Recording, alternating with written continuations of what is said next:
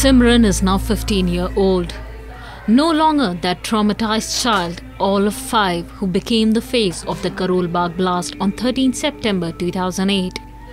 On that fateful day, she lost her father Ashok, a vendor, grandfather and aunt.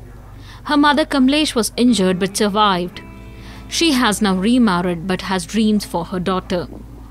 Simran says her father wanted her to become a doctor and she's studying hard. They now live in West Delhi, having moved from a hovel in Raghubir Nagar. She loves maths and history and her report card reflects this. Despite their limited means, her mother has arranged daily tuitions for her.